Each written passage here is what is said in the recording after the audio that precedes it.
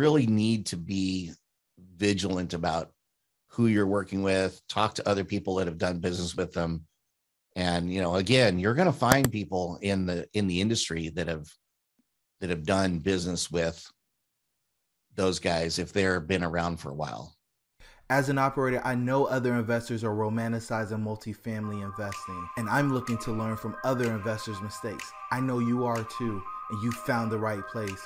Welcome to Myers Methods Presents Multifamily Missteps.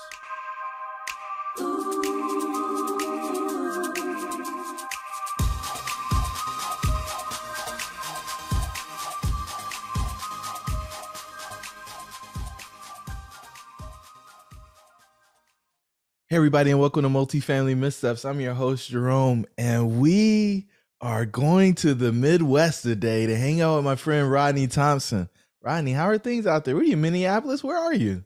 I'm kind of about, I'd say, 2 hours southeast of Minneapolis, right in the lower corner of Minnesota, about 30 minutes from Iowa and 30 minutes to Wisconsin.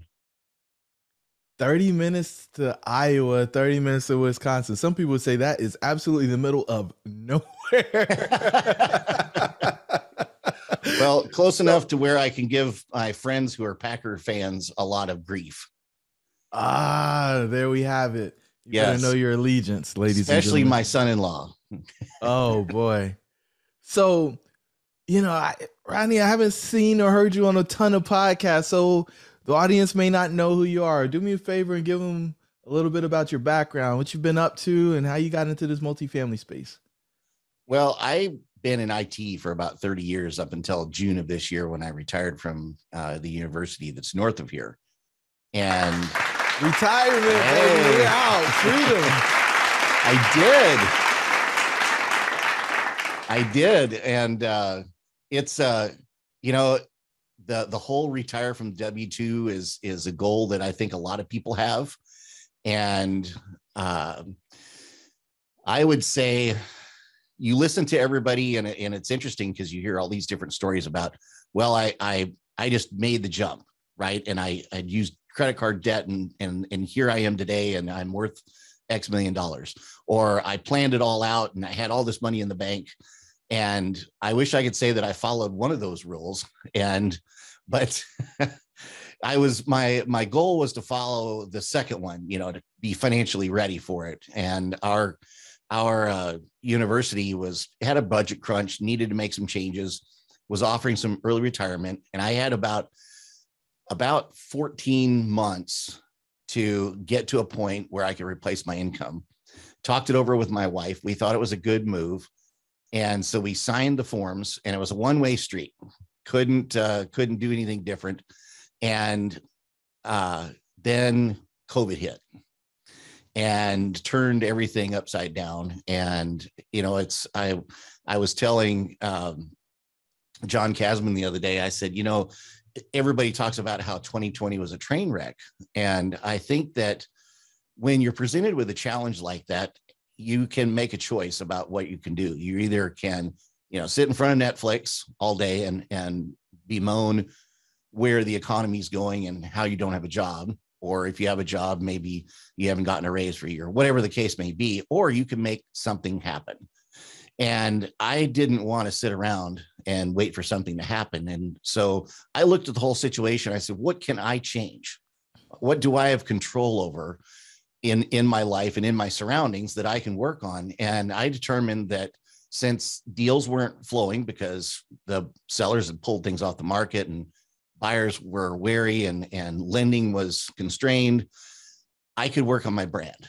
So that's what I spent my time doing, is working on my brand and getting on LinkedIn and getting connected with people like you and the host of other people out there on LinkedIn that are looking to network and work together to make things happen. And so that's pretty much what I spent 2020 for the most part doing.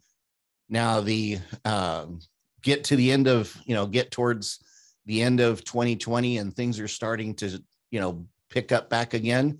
And so I started analyzing some deals and got a deal under contract in Des Moines, and we closed in the middle of 21. So things are starting to cook. We just closed on another deal in Lincoln, and we got more in the pipeline. So I can't complain about that. Now, I didn't really answer your question because you were asking about background. Being in IT, I knew I didn't want to be in that forever. And so I started looking around, and I have a friend of mine that was big into the whole FIRE movement, financially independent, retire early type of deal. He turned me on to some podcasts, and one of those were Bigger Pockets. And so we had owned some single family along the way because we knew that real estate was really the way to go. But I ran into somebody that was a guest on that show talking about multifamily, and I started really looking at multifamily, and I said I was just kind of blown away with the whole forced appreciation and how commercial properties valued. And so that really got me excited. And then I started looking into multifamily and got me a mentor, and just been full steam ahead ever since. Full steam ahead. Absolutely. So, do you feel like going through the mentorship program was beneficial for you? I do. Getting into commercial multifamily, when you're buying assets that are in the multi-million-dollar range, there's a very high barrier to entry. And for the person that's looking to, for a mentor, you can do a couple different things. You can partner with somebody, and I'll use this term loosely, but get a free education, if you will, or you can pay to join one of the programs and accelerate your movement forward. And that's what I wanted to do, because I wanted to make a change as fast as possible. And as far as what group to join, that's really the $64,000 question, right? I think that you have to really look at where you want to go, what's your concentration. Everybody everybody chooses to get into deal analyzing first because it's the easy thing to get into, if you want to call it that. And I think that's a good place to start, because whether you're raising capital, or whether you're doing asset management, or whether you're doing deal acquisitions, broker relations, you need to understand the deal. And the best way to understand the deal is through the underwriting. And if you don't understand the underwriting, then you can't properly talk to your investors. So that's really an integral part of the whole process. Now, if you want to be primarily into capital raising, you should really look around for a group that specializes in that. And then because they're going to understand how to analyze the deals too. But not all groups specialize in certain areas. Some are generalists, some are in acquisition, some are in capital raising. So I think you really got to search and find and talk to people, find people that are in the group, find people that are not in the group, find out why they're in the group, why they left the group, and really get a good grip, because you're going to drop some coin joining these groups. But you have to look at it like, hey, I'm buying an MBA, and I'm going to get there faster than if I do OJT. On the job training is the school of hard knocks, and the slowest and most ineffective way to make your progress towards your dreams and goals, man. I love it. So with all that training and education, I assume that every project has went exactly as planned as you went on this journey, right? I tell you what, Jerome, I got in this business. It's been super easy. I'm making millions of dollars. I just sit back and wait for the money to show up. Well, why'd you ever go work in IT if that was the case? Duh. It's funny to listen to Rod Cleef talk about these, what does he call them? Learning seminars when he makes mistakes. And I think that anybody who has a deal go perfectly smooth, you got to pinch yourself or look and see what might be wrong with the whole situation, because they don't. They all have their problems. Some are big and some are small, and some can cost you a lot of money, and some are just some correction, in course. And so, it's not a bumpy free ride. For sure. So I don't know which deal you want to go through, but I feel like you got some lessons that you've learned on your journey that you can help save our listeners from. I do. I did a deal, and this is, there's a couple of lessons in this deal. One is I relied on a mortgage broker to have my best interest in mind. And I'm not saying that they don't, or that any of them out there are in it for themselves, because I think each person within real estate operates differently. The thing about real estate, and I know you know this, it's kind of a small sandbox, right? Very small. Even though there's thousands of syndicators and brokers, there are main players, and everybody gets to know everybody, and all of the networking events, somebody knows somebody along the way. But when you sign a contract, everybody pretty much knows that you should read all the paperwork that goes along with it. But I think that when, at least, this is my perspective, so this may not be the thing for everybody, but when I was working with other professionals, my assumption was, and we all know what happens when we assume, that they were operating not only for their benefit, but you always hear about how all these players are partners, that it takes a team to make this happen, and it does. But I didn't read through the loan docs like I should have. And there were some clauses in there that I wouldn't have signed had I known that they were in there. And I don't know if the loan broker thought that those were passable, but this came back to, bite me in the butt. And where it did was when this was a bridge loan, so it was a little different, but we had a CapEx reserve, and we had an interest reserve. And traditionally, the interest reserve was there if you had shortfalls on your mortgage payment, that it would make up the difference. And this particular lender took that shortfall, and first of all, they moved part of it to the CapEx dollars because they didn't think we had enough CapEx. And when they did that, I didn't see that they had done that. And so what happened was our reserve account was short to execute our business plan. And then the other thing, they took the reserves, and rather than allowing us to use them in our 9-month window, our renovation window, because we were being very aggressive on this project. We wanted to vacate entire buildings, renovate the entire building, and then do a lease up. And we did that over the whole property, nine buildings. Well, when you do that and you start in renovations, and then you start clearing out the second building, your occupancy runs down around in the 50s. And when you're there, cash flow is constrained, and you're not going to be able to make your debt service. And so you rely on the money that you raised to put in your interest reserve to make those debt service payments. Well, the lender took our debt service payments. Not only did they cut it in almost a third, but then they spread those payments evenly over 12 months. And so it was spread across 12 months instead of being more front end loaded like we needed it. And so it's been a challenge, and we go back and we're trying to renegotiate with the lender. But that's I look at it and I say, well, that's on me. If I would have read, the loan docs to understand what they were doing and the distribution, I wouldn't be in that same pickle. So that's a lesson learned.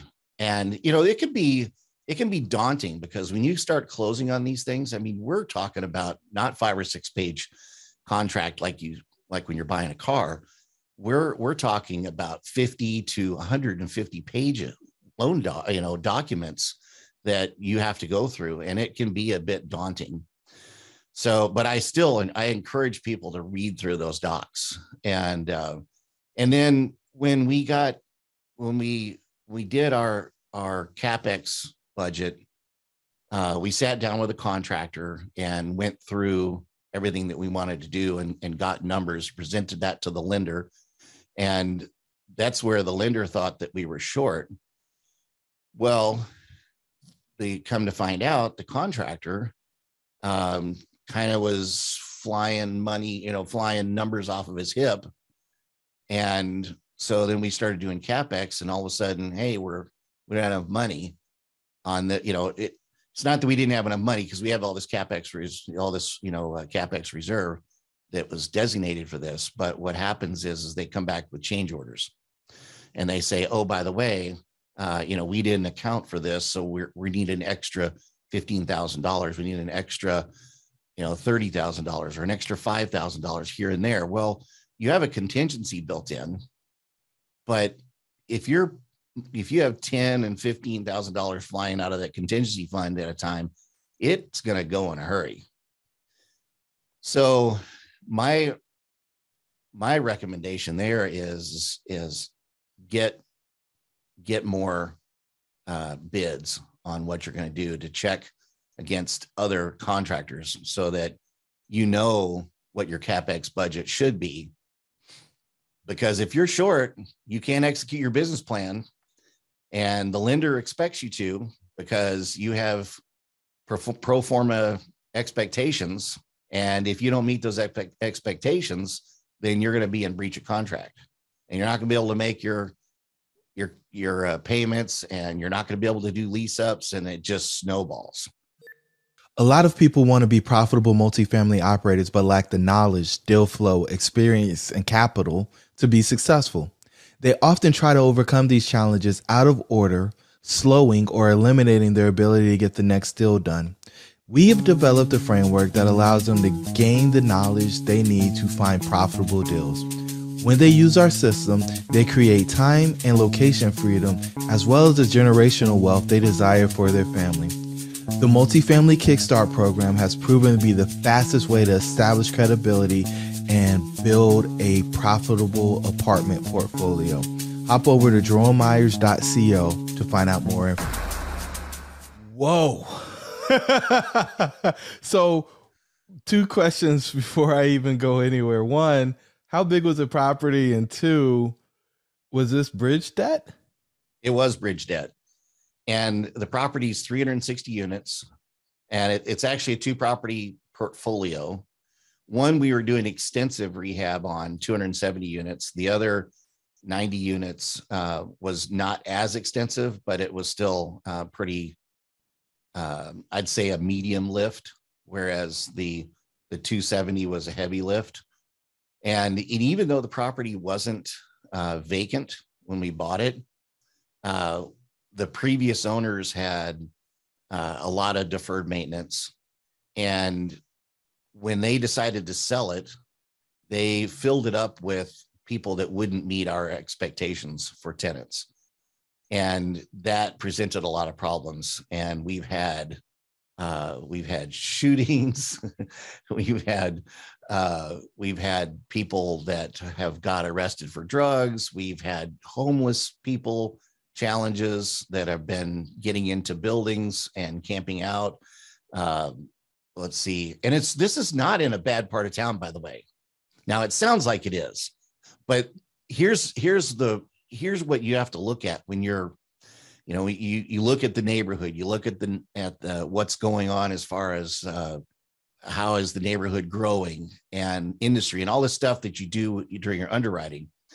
But what you don't account for is we walked every single unit. We had DD. And of course, this is Class C apartments. And so you're going to see a lot of things. I won't go into it, but you're going to see a lot of things because there may be tenants in there that don't meet your expectations. Well, there was a lot of that. And we found out that there was a lot more than we anticipated. And where we run into problems is that all of those tenants attract other things. So it's kind of like if you don't have mice, just leave something laying out the word will get out and the mice will come to, dine on whatever you left out there. So you may not have mice at the moment, but if you attract that, that's what you're going to get.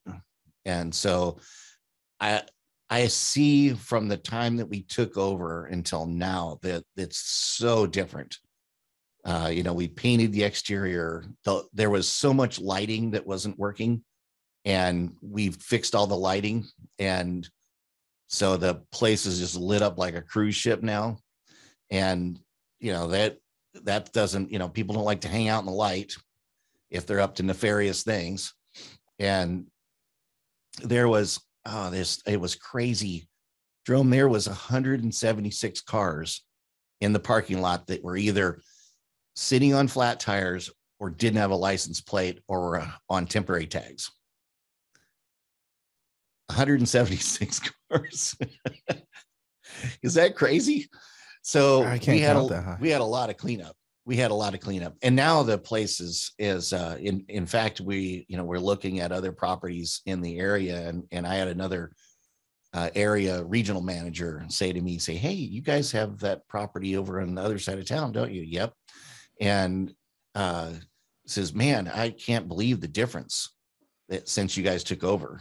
And that's what we like to hear.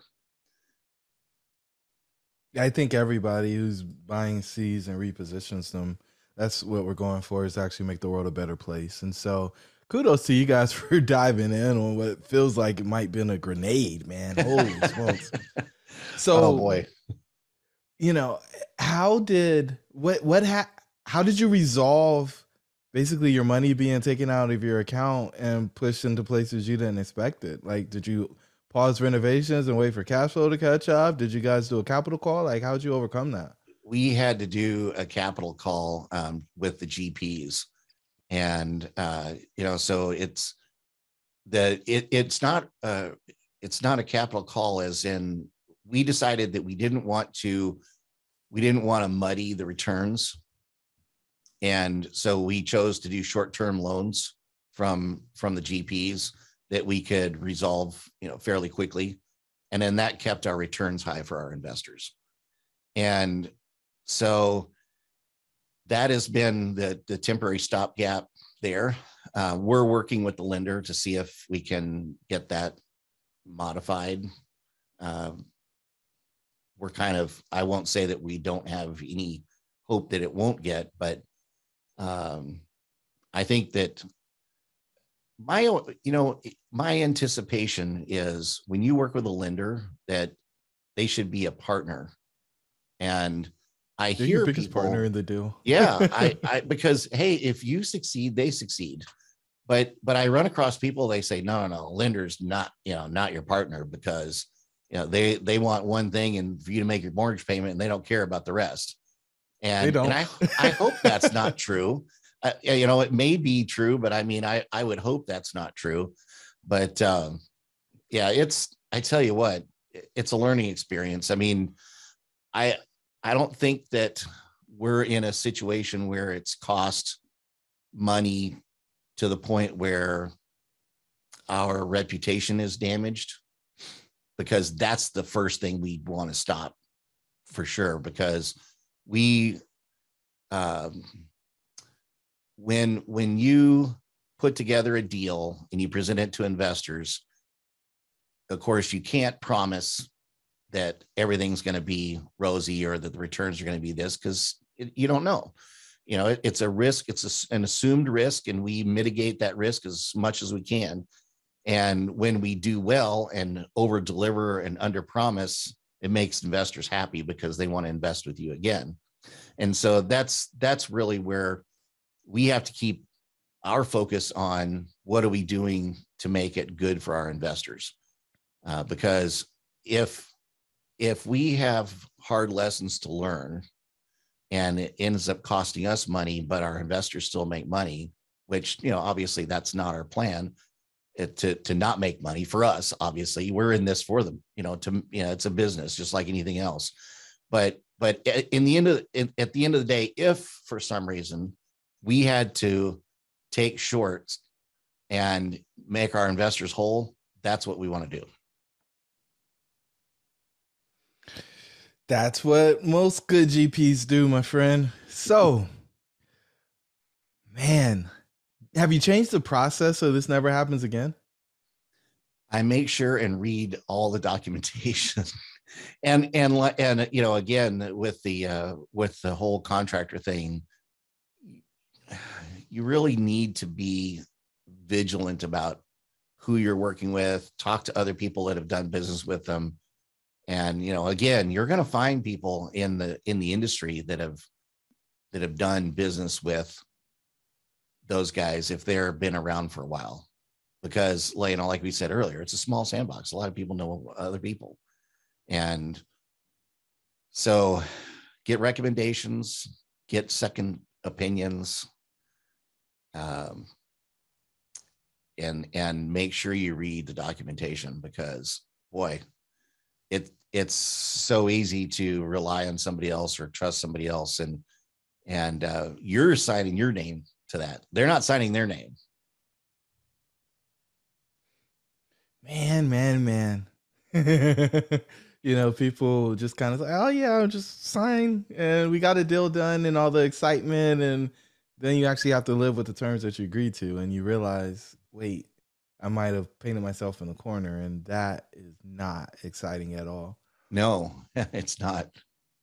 So Rodney, the last question I ask on these episodes is, what's some words of wisdom you have for the listeners? If talking about people that are wanting to get into multifamily, or people that are in multifamily, or kind of a host of everything. Both. Yeah, both. Well, I think that most people that are in multifamily understand there are sayings that we say over and over again: your network is your net worth.